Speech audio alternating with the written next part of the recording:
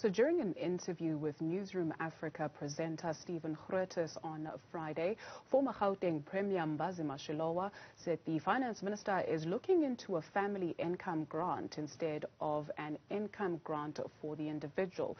Shilowa's remarks come after the government's proposal of a family grant to replace the COVID social relief of distress grant. There's no debate that is going to be implemented, and it may have something to do with the outcome of the local elections, but it will also have to do with the pressure that is there.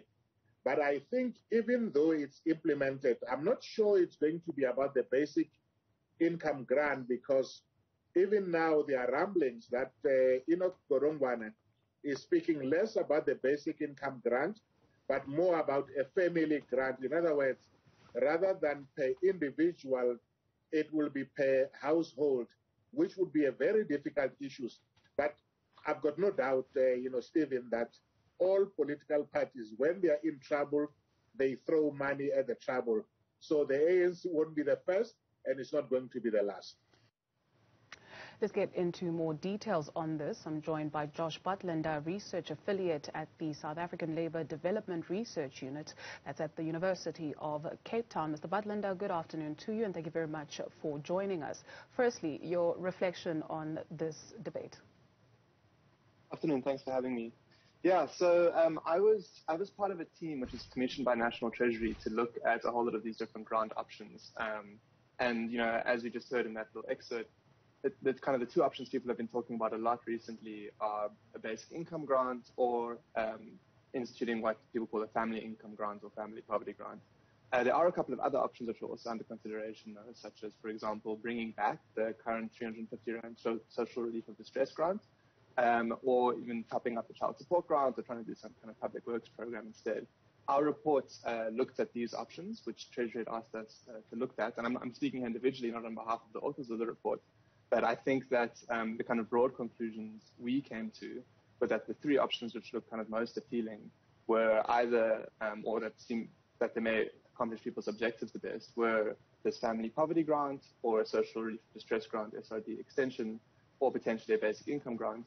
But there are strengths and weaknesses to all these approaches. So, I mean, in the media at least, the story about why Treasury may be favoring the family poverty grant is that in theory it could be very, very efficient to target poverty, meaning that relatively little money can have a very big poverty impact.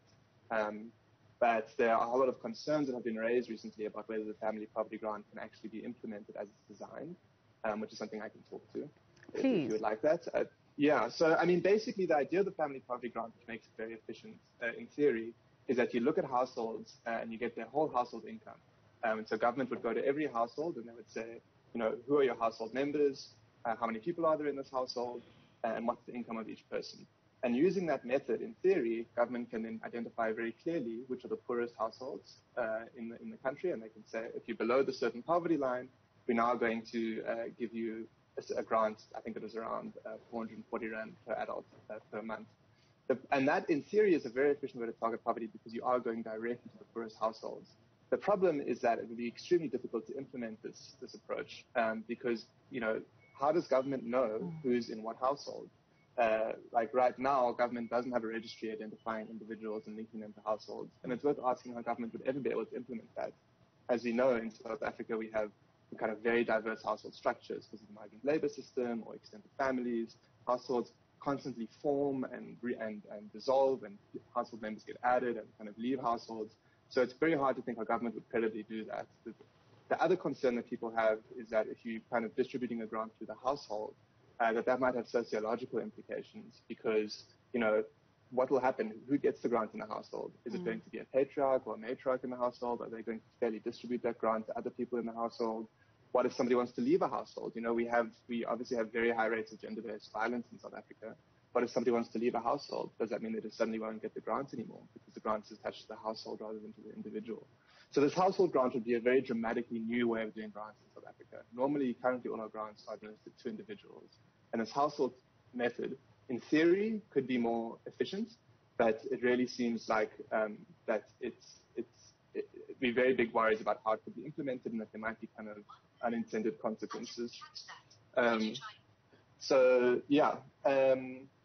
the other options, kind of the social leave of distress grant extension or basic income grant, the benefits of those methods is that they would be easier to implement, but they wouldn't be as efficient in targeting poverty. In particular, the basic income grant is relatively inefficient when it comes to targeting poverty because it goes to a lot of different people who are not actually poor.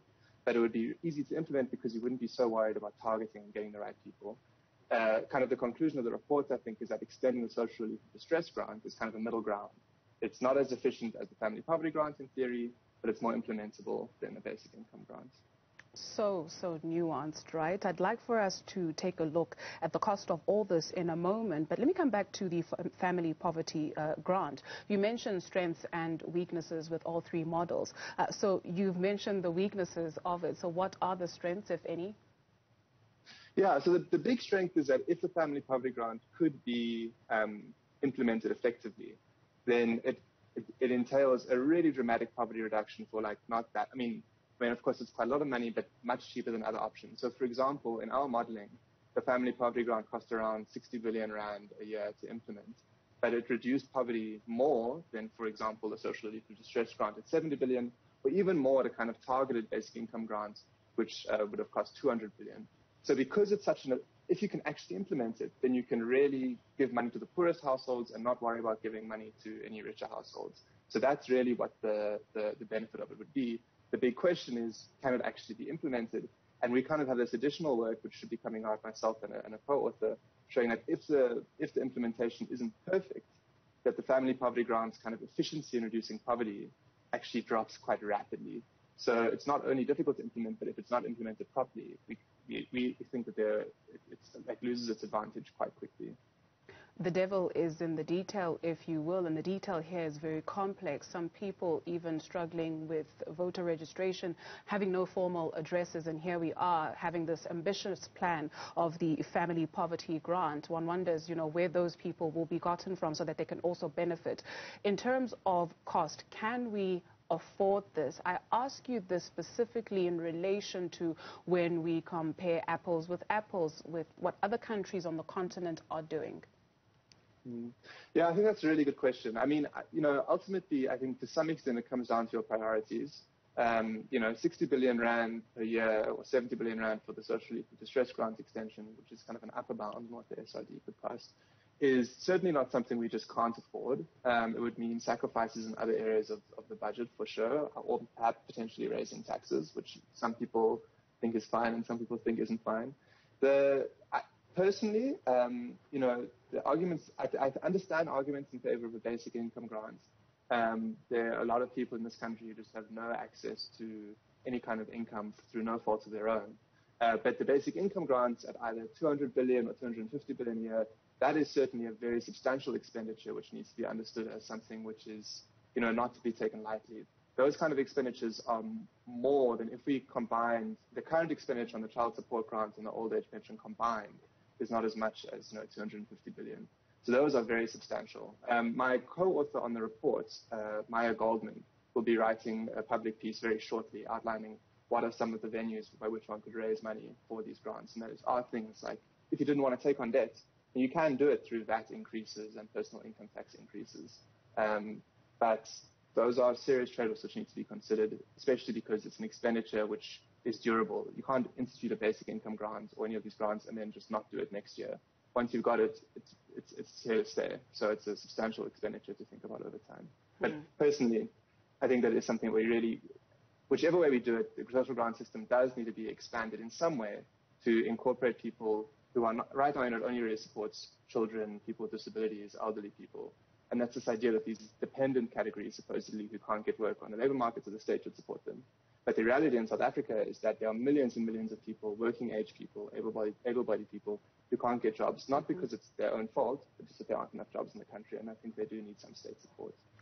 Just on the back of that, right, all these people that you think need state support, I'm curious as to the temperature of conversations throughout the research, throughout the engagements. Did you have, differing opinions in terms of whether we should actually have a grant system in the country at all? No, so I mean, when it comes to the question of whether social grants should exist in South Africa, there is no debate whatsoever amongst kind of serious economists. It is just, what social grants do to reduce poverty in this country is just incredible compared to, I mean, obviously we have a lot of poverty in this country already, but, for the bottom, say 30 or 40% of the population in terms of their income rankings, social grants can contribute often more than half of total household income. These are people who would really struggle to get jobs and get labor market income. Again, as I stressed, through no fault of their own. We have a particular history in this country where people have been kind of treated as surplus and just discarded into rural areas or former homelands, and the economic system did not absorb them or serve them. And that's a legacy we have to deal with, and those people deserve at least some support so that they're not just kind of discarded once again. What have you found where monies have been redirected and they don't necessarily benefit the people that they're supposed to, that this money is supposed to benefit? Right. So one of the benefits of the social grants is that there is generally fairly little leakage or corruption in terms of money getting directly to poor people. This is something that people, the money is loaded on their SASSA card and they have access to it. That stands in stark contrast to something like food parcels, where there's clearly a lot of corruption and a lot of misappropriation of funds by kind of vendors who are buying food parcels and then distributing them. A lot of money gets lost that way. So I think social grants in general are one of the most efficient ways to distribute money directly to poor people and are one of the ways that there's relatively little corruption. Of course, there have been problems in the past. I mean, you may remember there have been court cases about garnishee orders where kind of companies would subtract money from people's social grants before they had actually even received them. There's been concerns about the uses of people's private biometric information. There was this whole controversy with cash payment systems a couple of years ago. So no system is perfect, but at least my view is that relative to the other kinds of systems of social support we have in South Africa or anti-poverty kind of policies, the social grants are very direct and very, very efficient. Throughout this conversation, we are sharing data compiled by Statista, and we're looking at, a breakdown per province. So you've got KwaZulu-Natal with the most recipients and the Northern Cape with the least, which I found quite fascinating. In the work that you do, which provinces account for the most number of people that get grants? So the specific work on this we've been doing on modeling the kind of basic income grant, the socially distress grant, we haven't really looked very much at a provincial breakdown. But one can tell that what you've said makes a lot of sense, and it will be the same for these grants. On the one hand, there's just the very basic issue of population. Obviously, the Northern Cape has a very low population, KwaZulu-Natal, Eastern Cape, etc., have high populations. But the other part of the story is that if you map, the social grants go to poor people, right? And if you map poverty in South Africa and you see where it is, it very, very closely follows the old homeland boundaries, which kind of speaks to what I was saying earlier about this being a legacy issue and something that we have to relate to our past. And so you will see a lot of social grants in KwaZulu-Natal, in the Eastern Cape, in the northern, what used to be the Northern Transvaal, areas that used to have, high homeland, high numbers of people who had been forced to live in former homelands. And so it's no surprise that most of the social grant money goes to those areas in those provinces because that's where poor people live. I'm sure we'll ventilate this issue a little bit further throughout the coming days and weeks and months. It is something that is with us and quite important, so thank you for the work you do and thank you for sharing it with us. Josh Butland, Research Affiliate at the South African Labour Development Research Unit at the University of Cape Town.